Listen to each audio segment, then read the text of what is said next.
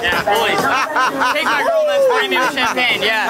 Nice. What the fuck's that guy's problem? I'm gonna say something. When you have a hot girl with you and you introduce her to somebody and you know she's hot, it's like a, yeah, she's with me. It's status. It's a status. So having hot women is a status. You ever felt that? Yeah. Why are you laughing? Because if I run through 10 chicks, I get to know I've ruined 10 wives. Guaranteed 10 divorces. Guaranteed. Because whoever she marries, she will not be happy with because she will dream of me for the rest of her fucking human existence. Guaranteed. That's how it gets. You get to that point at a certain status of man. How do you get to that point? You got to get your shit together. How many push-ups have you done today? None. The fuck? Why ask me stupid questions? How many have you done? Bro, I do push. I'm ready. I live ready. I do push-ups in my sleep. Then that makes somewhat sense. No, then it's the country. They should make a Black Mirror episode about that.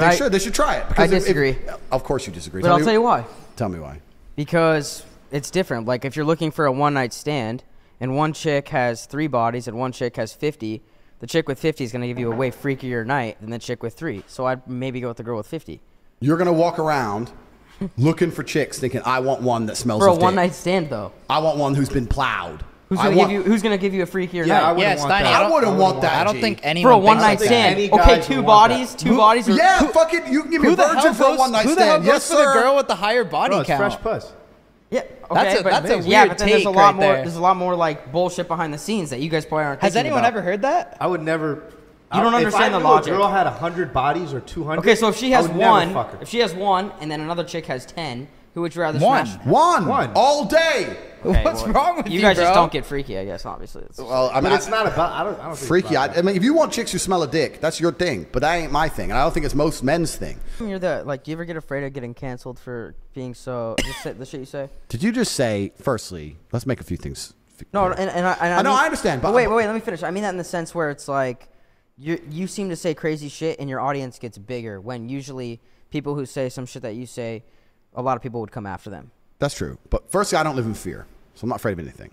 But how could you get canceled? Because most of your shit is not even your own accounts, right? Secondly, I'm just breaking down the sentence as a professional because that's what I do. You said fear of getting canceled. So the first word incorrect was fear. I'm not afraid of anything. I don't live in fear. Second thing is canceled. If I was going to be afraid of anything on the planet, the last thing I'd be afraid of is getting canceled. Like, I've had people try to kill me. I have real enemies as we stand right now. There are groups of men waking up who want a bullet in my head. I don't give a fuck if some dork on the internet makes a video saying cancel Tate. Don't give a solitary shit. I have real problems. So just breaking down the sentence. I'm not afraid of shit. Would never be afraid of getting canceled. To answer the meta question as to, am I worried that someone's going to hear something I say and then be offended and then people aren't going to follow me anymore? Once again, I couldn't give a fuck. Sorry you just sit through that fucking Andrew Tate as a pig. It's a piece of shit. I don't agree with one thing he said. Don't be intimidated. This guy's not that dope. You guys fuck the same girls or no? Never. Yeah. Eddie, what are the 2 things we don't share? Women in underwear. Women in underwear. If I want to take a girl on a first date and I want to smash, how do I get it done? The short version is, you have to sell mystery. You can't let her understand what's happening. There has to be a mystery element. 4 a.m. we have to get up. Why? Is your date tomorrow free? Yeah, it's free. Okay, trust me. Just trust me. Do you like romantic men? Yeah, I like romantic men. All right, trust me.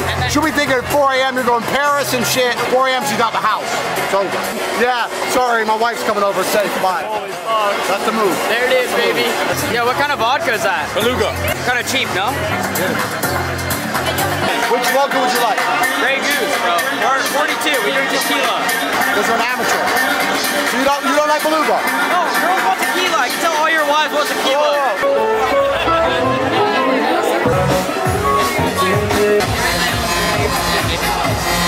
Come here, I'm going to talk. Sorry about that. They have to talk about some business. I'm in the area, but I'm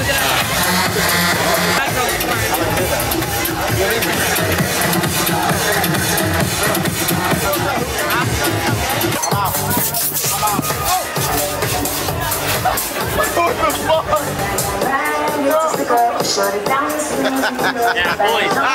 Take my girl that's buying me with champagne. Yeah. Nice. What the fuck's that guy's problem? Has the chick ever drove your Bugatti? Fuck, what the fuck? Who is this guy? That's Cap. No!